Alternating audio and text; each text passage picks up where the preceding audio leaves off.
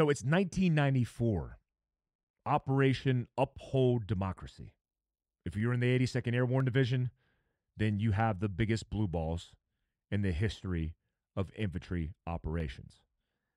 Well, unless you were in 175 or 275 and you didn't get to make the jump that 375 made early on in the GWAT. Everybody was jealous of that.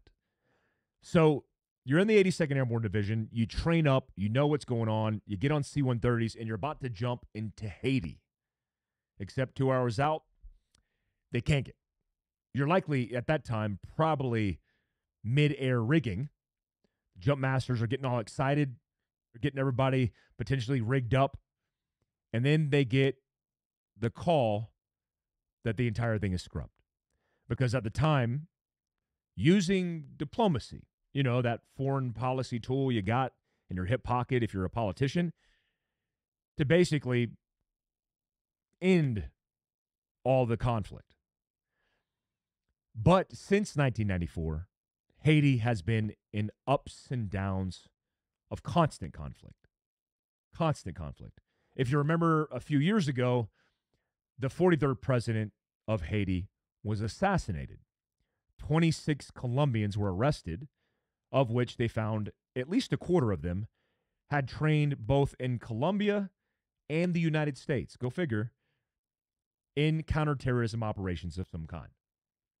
So here we are today, where in the next 24 to 48 hours, migrants from Haiti will likely be arriving to the coast of Florida. Why? Because the entire country is burning to the ground. We've already deployed a FAST element, which is a specialized Marine Corps element whose entire job, pre and post Benghazi, is to secure an embassy and make sure they handle non-combatant evacuation of civilian and military and government personnel. All of that to be said, here's what's interesting. Right now, the DHS just released a press release this morning saying if anybody comes off of a boat and sets foot ground in the United States, they will immediately be repatriated. What does that mean? They'll be sent back to their own country. You know, the one that's burning to the ground? Yeah, that one. Because 4,000 gang members have rose up against the government, completely destroyed the sovereignty, and have murdered, raped, pillaged, and burned people alive. They've actually broken out many of the prisons to get their buddies back, because that's what you do when you're a bad guy. You help other bad guys. So why is this an issue for America? So one, it's an issue politically. Because if you're a Haitian who crossed the Mexican border through Mexico, you're good. In fact, if you're of any country, including a member of the CCP, you could come across the border and be completely immune. No repatriation there. But if you're a Haitian who's literally escaping conflict, rape, murder, then you're going to be turned around. And how's that going to work out for you? Not very well. So who's picking up the tab? We're picking up the tab. DeSantis just deployed 300 police officers and National Guard troops to help lock down the state. And I get it. They want to lock it down. But I'm also torn on this one because I'm like, well, this is the one that you kind of want to support because Dominican Republic next door isn't doing anything. And we've decided we're going to give them $330 million like we give everybody, except there's no sovereign nation. Where's that money going? I mean, do you ever think you're going to find out where all the money went in Ukraine? Likely not. But we're going to give them $330 million.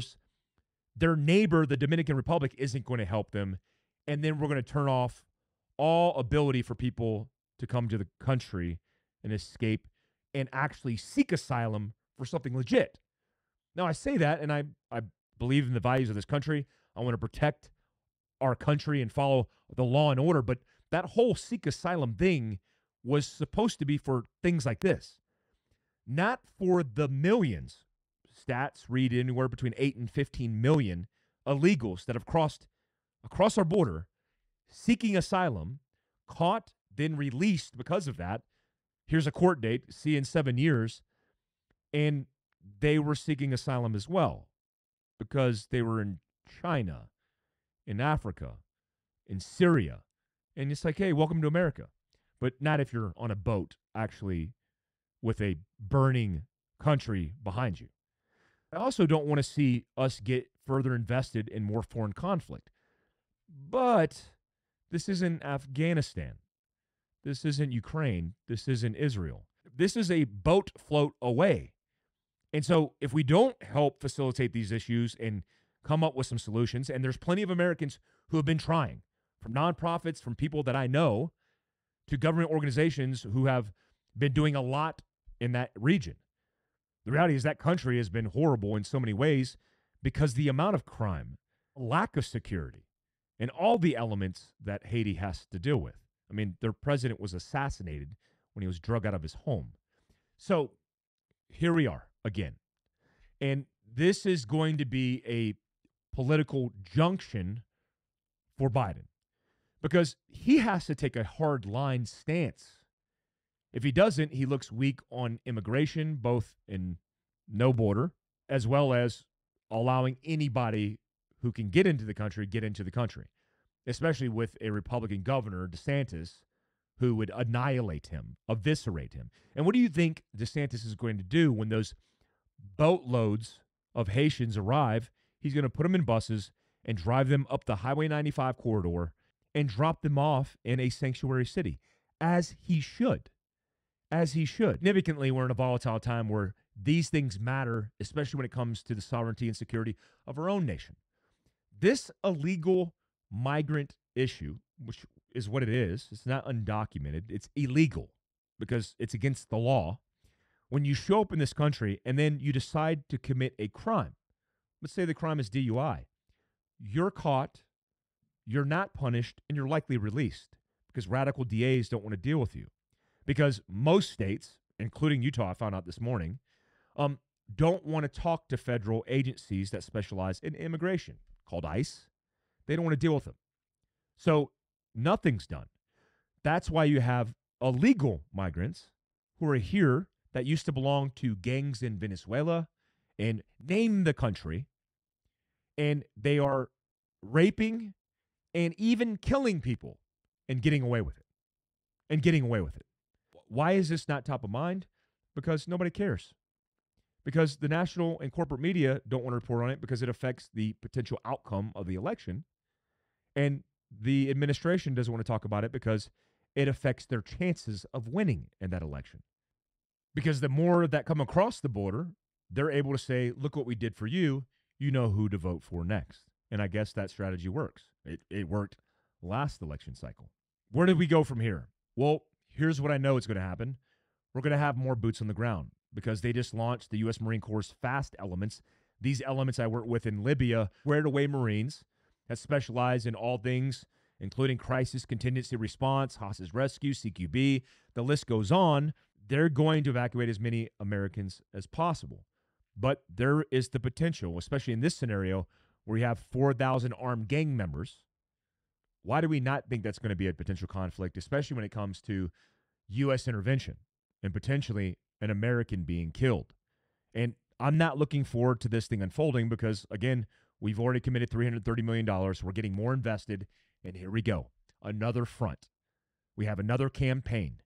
More conflict, less foreign policy, less diplomacy, and more paying for conflict and policing other people's countries when we can't even police our own. Guys, I'm headed off to the underground to tell you how I really feel. That's patreon.com/Mike Glover. I appreciate you guys. Also, I want to say big shout out to everybody who supports Wolf 21. If you're somebody who believes in health and wellness and sleep, I found my path, and so much so I started my own company in CBD and CBN. You guys can find that at thewolf21.com. I'll link it down below, but you guys can use Glover20 to save 20% on checkout because I appreciate you guys subscribing, hitting that notification tab, and telling your friends about it. Off to the underground. Till next time. Peace out, guys.